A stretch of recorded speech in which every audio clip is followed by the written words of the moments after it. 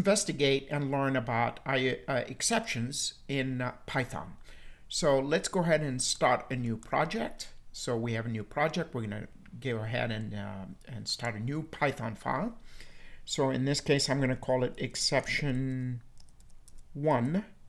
So this would be my exception1.py file. And in here, I am going to test out what issues would happen if, for example, I have a data validation error. For example, let's suppose I wanted to input some sort of a number, and then I entered anything but a number.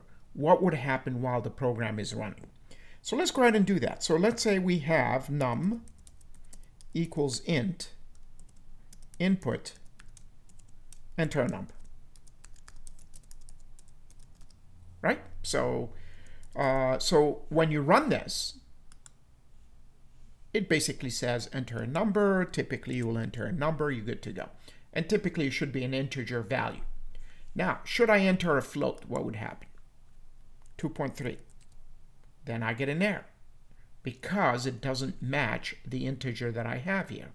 Now, I need you to pay attention to the bottom here when the error comes up. And it says it's a value error. Okay, keep that in mind.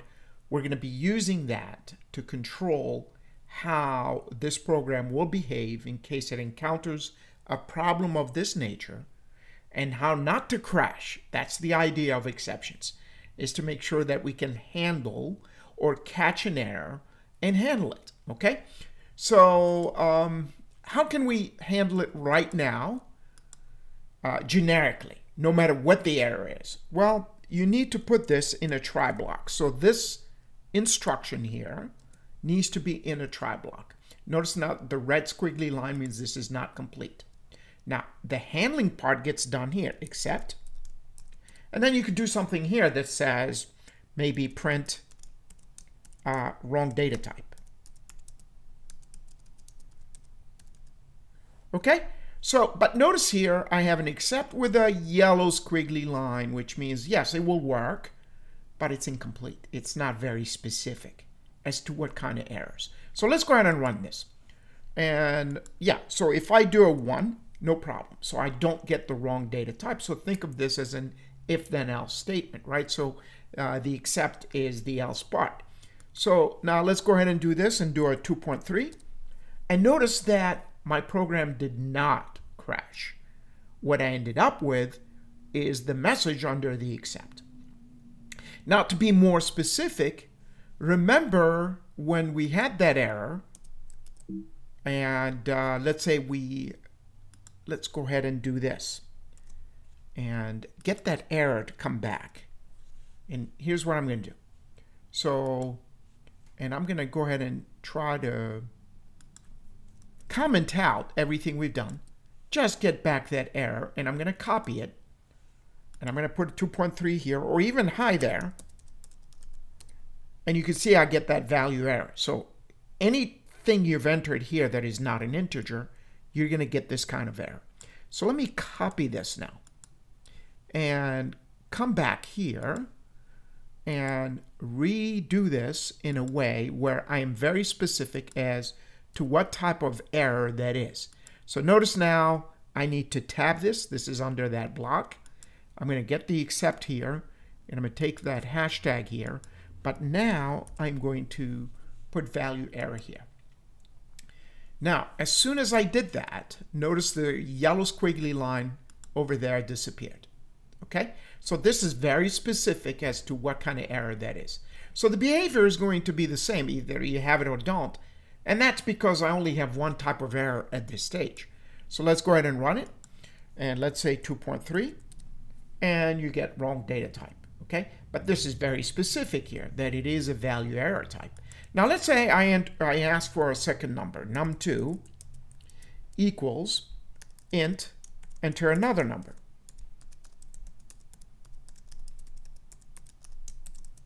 Okay? And, oh, that should be under an input function. Okay?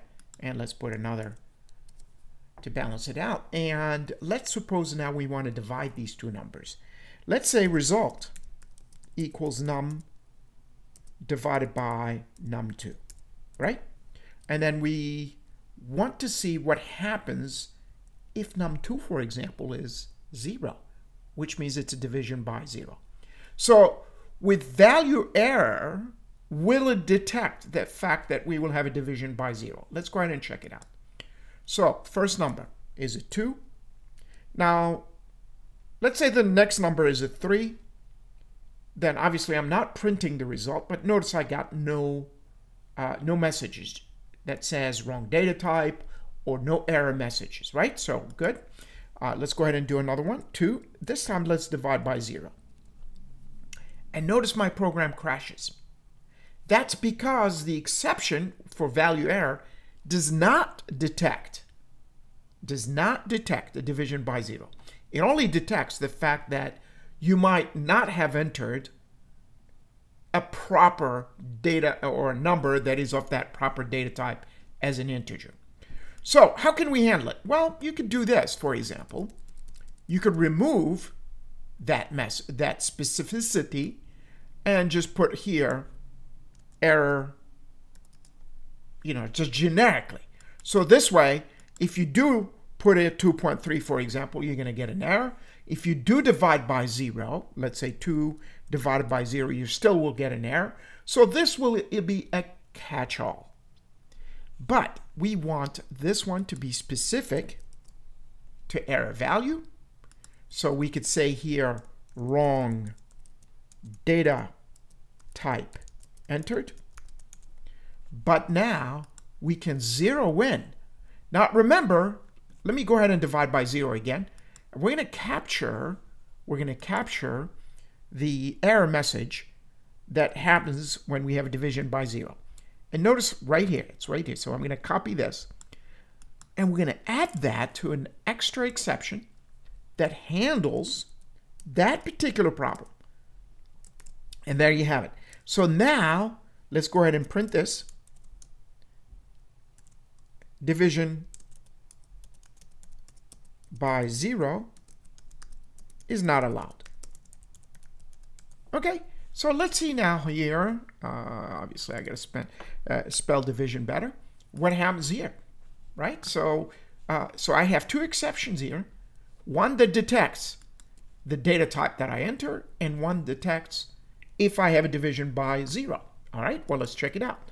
So if I do a 2.3, it goes straight to wrong data type and gets you out, right? So let's go ahead and divide by 0. Let's enter proper data, 2, and divide by 4, or 0, I'm sorry. And division by 0 is not allowed. So it focuses specifically on the issue at hand. Okay? All right, so I hope this will help you figure out exactly how to filter an error.